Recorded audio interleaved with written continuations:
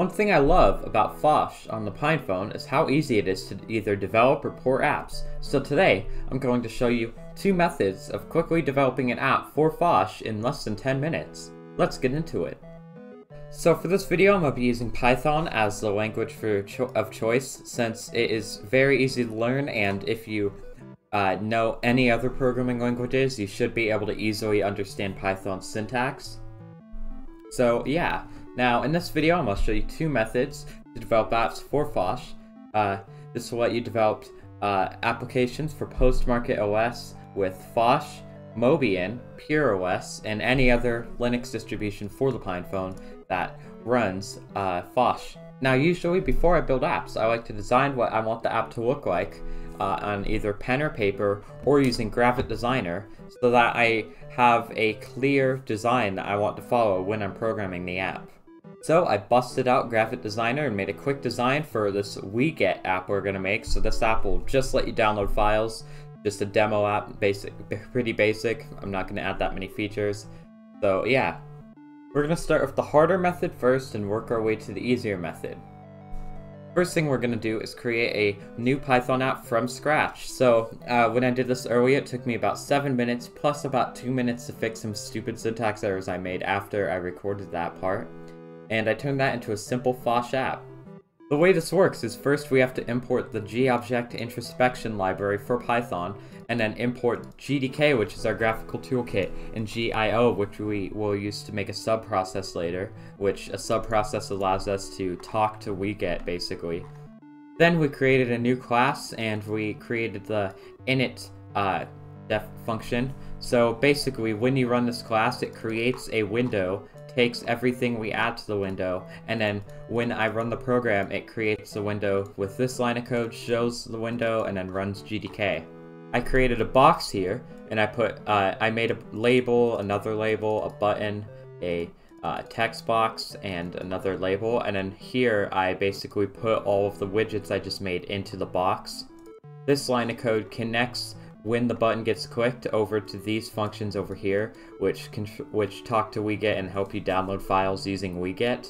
So this opens a subprocess and asks WeGet to download a file using the URL bar inside of the text box, which is this line of code right here, and then changes the status label to say that it's downloading the file, waits for it to finish, and then puts done. So yeah, it's a pretty basic application, only about 50 lines of code, but think about it, I made a fully functional app for Phosh with only 50 lines of code. Imagine if I was trying to make the same thing as an Android app, it would take a lot more lines of code. So it is very easy to develop Phosh apps, even when you do the harder method. One nice thing about developing GDK apps is if you're on a Linux desktop, you don't even have to load it on your phone. You can just run the window, and as long as it sort of has the same aspect ratio and everything as a phone, we basically get the full experience right here of what we would have gotten if I was running this on a phone. So later we will test both the apps we're gonna make on PinePhone using Mobian Linux.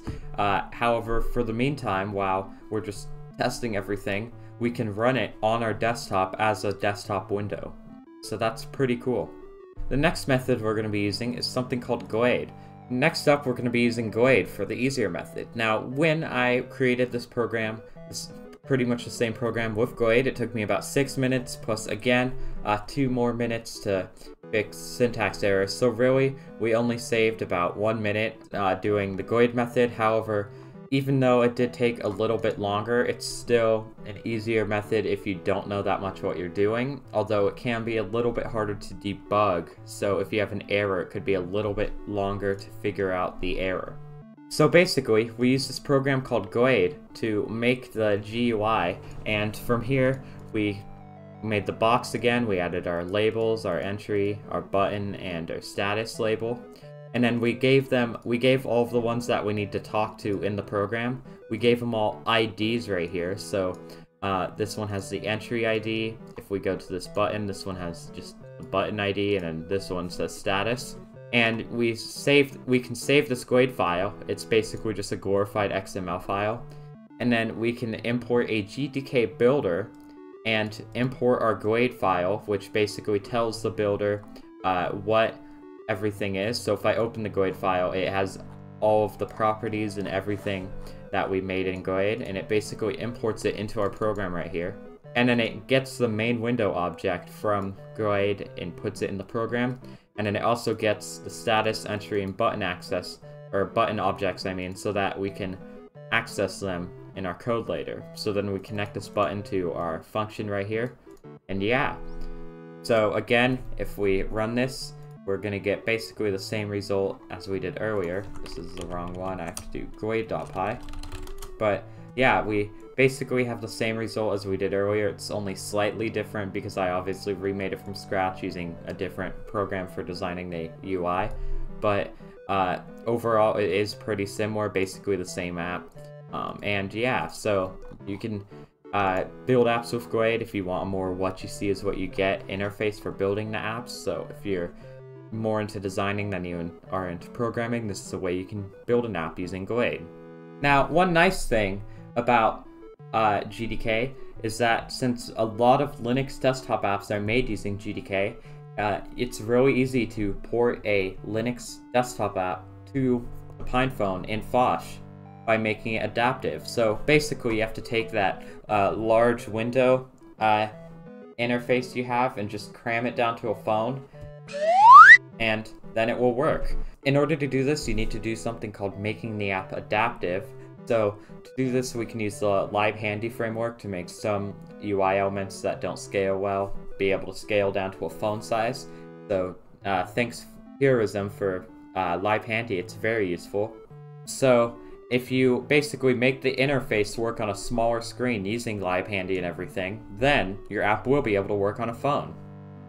And not only does making your app adaptive make it helpful to run on a phone screen, but also if I resize an app on a desktop, now it works better and sort of scales down to fit your desktop. So that is a nice thing because not only does it help with the phone, but it also helps the desktop UI if the window's small. So we can see this with GNOME settings, as well as we have Lollipop Music Player.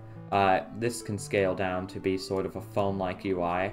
So yeah, it can help smaller windows be smaller on your desktop, so that's pretty nice.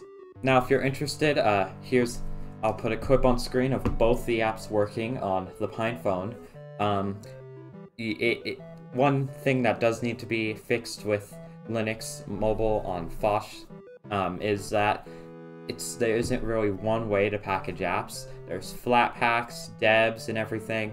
So if you're on post-market OS, a deb won't work, but also the Flatpaks are very buggy on Phosh. So hopefully in the future that will be fixed. Maybe Flatpaks will be fixed on phones, and then we'll just have like a mutual standard to use Flatpaks on phones. So it does take a little bit more work to package your app because you have to package it for post-market OS as a deb package, as a Flatpak, all of these packages you have to make, and most of the time, like for debs, you have to be on a Debian distro, and for post-market OS, you have to be on Alpine Linux. So packaging is kind of an issue right now for building Phosh apps, but building the app itself is extremely easy. Now, if this video has gotten you interested in writing GDK apps for Phosh, then I'll show you some places you can learn to program GDK apps using Python. The New Boston has a really great tutorial series on how to create GDK apps without Glade inside of Python, and IT Dominator has a series on how to write GDK apps with Python and with Glade. There's also this really useful guide on Python GDK. It kind of gives you some of the basics, and then from after you've learned that, you can look at the documentation to figure it out. I will say though that this guide is more of a starting guide than a permanent reference though, because there are a lot of code that is out of date and deprecated, so do keep that in mind. It's more of a starting guide on just how to figure out how to use GObject than it is a actual like permanent reference. But if you do want a permanent reference, check out this GObject API reference guide. I use this guide so often when developing GDK apps. If I don't know how to use a function, I just pull it up on there, figure out the parameters, figure out what it returns, and it's very easy to learn. Of course, all of this is assuming you already know Python. If you don't know Python, you obviously have to learn Python first. Luckily though, YouTube has tons of great Python guides to help you get started. Python is one of the easiest programming languages to learn, so once you learn the syntax and basic class-based programming, you will easily be able to figure out how to create Phosh apps using Python and GDK just by reading the documentation. So yeah, anyways, that was the video. Thanks for watching this video. Thanks to patrons Michelle Fantino, Sam Covet, and Jim Peters. Also, if you're on YouTube, please sign up for LBRY, which is a decentralized YouTube alternative that's blockchain-based. If you sign up, then I get some crypto from it, and you get some crypto from it. So yeah, I'll see you in the next video.